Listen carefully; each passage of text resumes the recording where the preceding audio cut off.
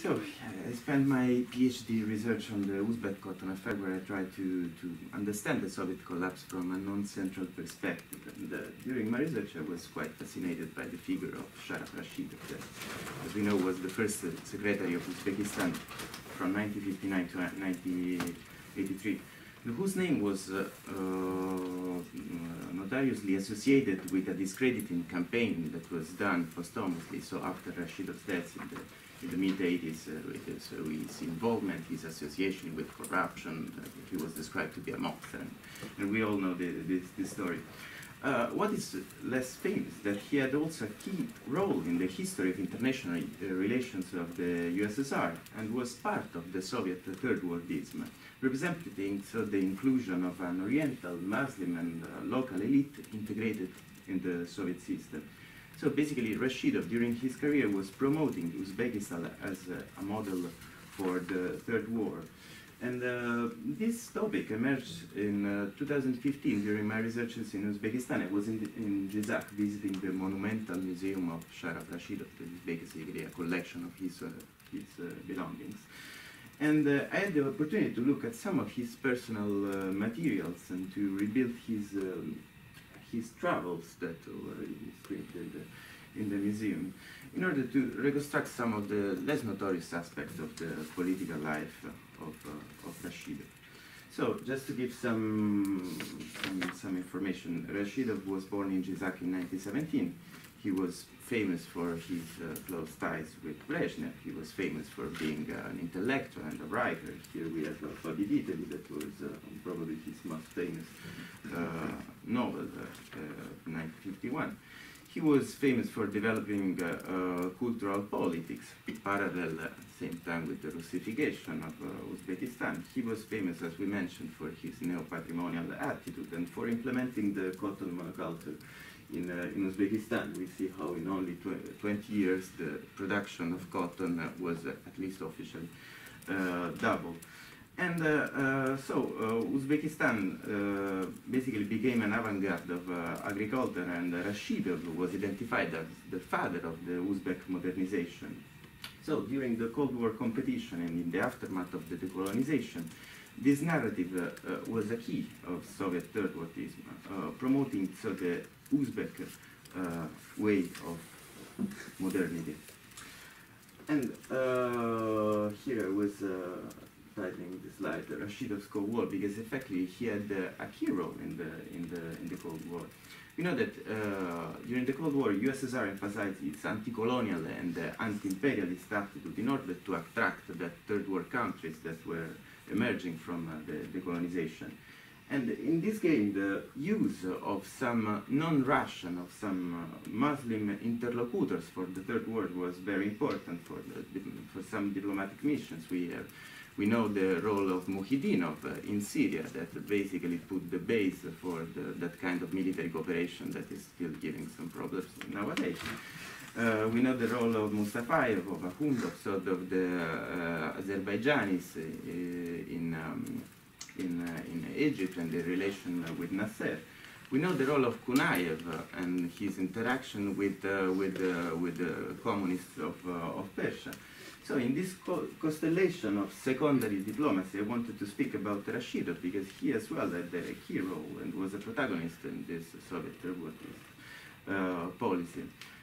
During his career, Rashidov visited something like 33 countries, an impressive number of travels, and he promoted the Soviet solidarity to the decolonizing wars, for example, in some key events as the Afro-Asian Solidarity Conference in Cairo in 1957, in Jakarta in 1965, in the Havana, the Tricontinental Conference, where he was inviting the patriots of the oppressive world to unite in the struggle against the American imperialism.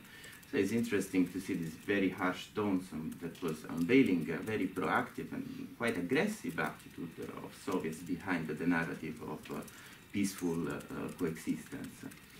And Rashidov had also a role at strategical level, because in May 1962 he was heading the Soviet delegation during the famous Operation Anadir, that, as we know, was finalized to install nuclear missiles in Cuba then we know what was the epilogue of that story. And Rashidov was at the end of that delegation, and he was able to build a relation with Castro that is quite evident when we see how even Castro was impressed by Uzbekistan and by Rashidov during his visits in the USSR in May 1963. On that occasion, Castro was in a visit in Soviet Union, that he also spent 4 days between Tashkent, Samarkand. He was visiting some factories, he was visiting colchozes, the Angry Steppe. And on that occasion, Rashidov was showing to Castro the Uzbek model of development of agriculture. And it's very interesting to see what was the reaction of Castro on that occasion. And the relationship between Castro and Rashidov continued also in something quite interesting to evaluate at that museum, in the exchange of gifts. There is an embalmed crocodile that was given from Castro, and is part of that kind of kitsch diplomacy. but there is a collection of letters, and it's quite interesting, the relation with Castro. And at bilateral level, this was not only for Cuba, so it was not only in a kind of anti-imperialistic attitude, but was also with Middle Eastern leaders. For example, Rashidov was known for his close relations with Algerian President Boumediene, and he led 4 very important missions in Algeria in 1963 with an agreement on economic and technical cooperation, with the establishment of the first loan for 90 million rubles. Similarly, in 1964, when he was granting technical assistance for the construction of a metallurgical plant. In 1972, so in the aftermath of the worsening of the Soviet-Egyptian relations, the USSR was trying to establish closer relations with Algeria, and in that framework were put the basis for more economic support and even for the military cooperation that defined the history of Soviet-Algeria relation of the 70s. And also in 1981, Rashidov was in Algiers again to meet with the new president Benjedid, that at that time was apparently taking some distance from USSR.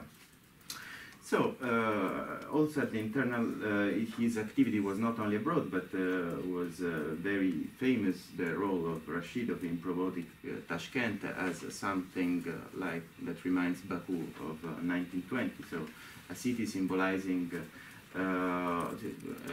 the essence of the Soviet multi-ethnic state, and that at the same time wanted to be the lighthouse of the people of the East. This was quite evident already during World War II, when Tashkent was hosting evacuation of something like 2 million European refugees, and at the same time building this narrative of Tashkent, the city of Druzhba Narodov, of fraternity among the Soviet people.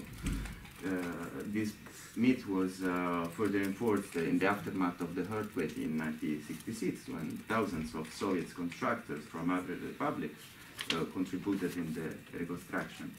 And at the same time, these constructors that were constituting these fraternal battalions even settled in Tashkent, creating new neighbors and housing complexes. Here was just showing some of them, named after Kiev, Ufa, Chelyabinsk, etc.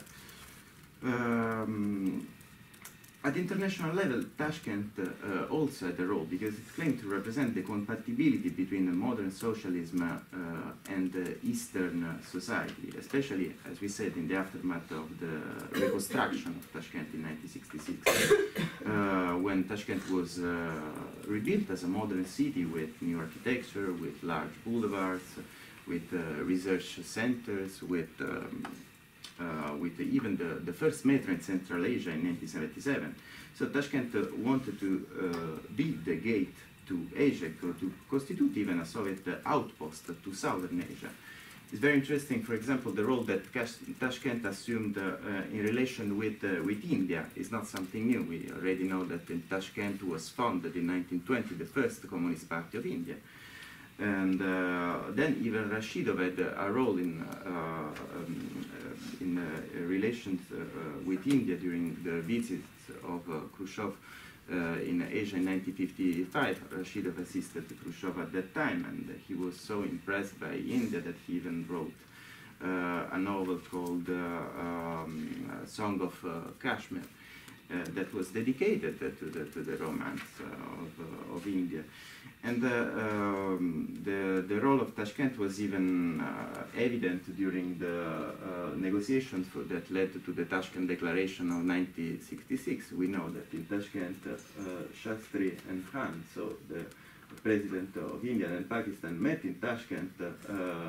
Here we have a picture of them with Rashidov, who was cutting off Kosygin, that was the real mediator. But anyway, I mean, Rashidov had this ceremonial role in organizing this important meeting with Indians and Pakistanis. And also, Rashidov was so involved in the politics of Indian communists that he was even called to, for example, to open the 10th Congress of the Communist Party of India in 1975. Then the role of Tashkent even emerged in the organization of the international festivals. We know that since 1968 it was the first festival of international cinema of countries of Africa, Asia, and then even extended to Latin America. But generally Tashkent was inviting writers, thousands of writers, poets, journalists, and even sportsmen from in order to symbolize this brotherhood of people. And we see what was effectively the political impact of this festival. Rashidov also was opening all these meetings. This is the last report. This is the report of the last event that was held by Rashidov in September 1983. The 7th conference of the Asian and African writers. However, Rashidov diplomacy was not only aimed at showing the Uzbek modernity, but was even aimed at reconciling the relations with the traditional societies and Islam. In fact, this is the final point I want to consider with you. You know that